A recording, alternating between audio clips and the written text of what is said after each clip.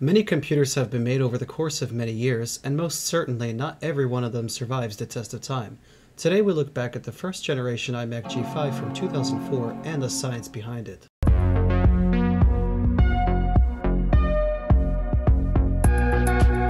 Welcome to the first episode in Season 3 of this channel. Glad to see you guys here.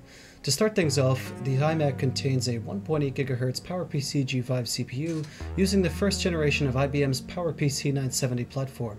This CPU was already slightly outdated by 2004 standards, as by 2004, the PowerMac G5 lineup has moved to the less power-hungry PowerPC 970 FX CPU.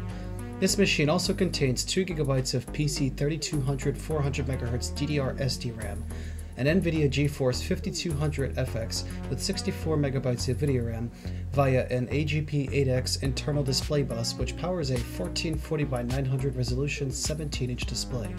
Did I mention, it has a brand new SanDisk 120GB SSD, which is dual booting macOS Leopard and Tiger. My focus on this particular iMac stems from its eventual hardware failure rate for this model, and how this contrasts with my own iMac G5.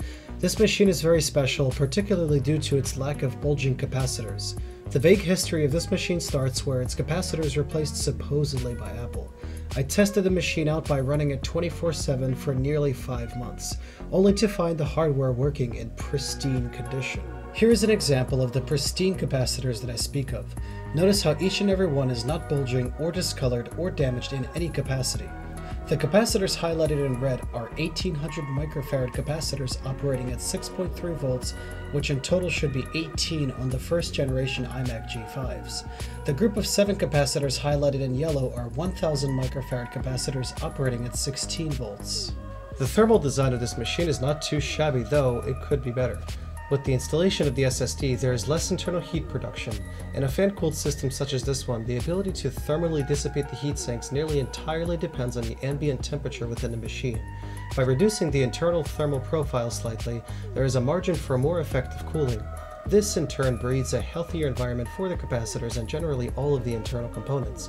It helps that the CPU and GPU had their thermal paste replaced recently, and that the iMac is very well maintained. With the touch of a mini VGA to VGA adapter, multitasking comes to life through the use of a second independent monitor. Screen Spanning Doctor 1.3 was used to make this possible, and now I can do more things with more space using the power of just this one machine. Although it's dated with macOS 10.5.8 Leopard being the maximum OS, it can still browse the web, use Spotify, and a number of third-party applications.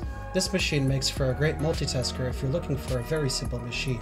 The responsiveness improves dramatically when switching to macOS Tiger, however the amount of applications available isn't as numerous as Leopard's selection. With all of that out of the way, where do I stand on this iMac G5? I like to believe that older technology should still have a chance to be usable, and not absolutely everything defined as obsolete by modern terms is genuinely applicable. This iMac is still gorgeous.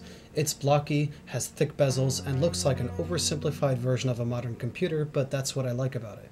Everything fades away into the acrylic transparency, the quality, and the sheer compactness of design for this era. It's worth keeping for sure. Thank you guys for watching another episode. I'll see you guys soon. Super Ice Cream Sandwich over and out.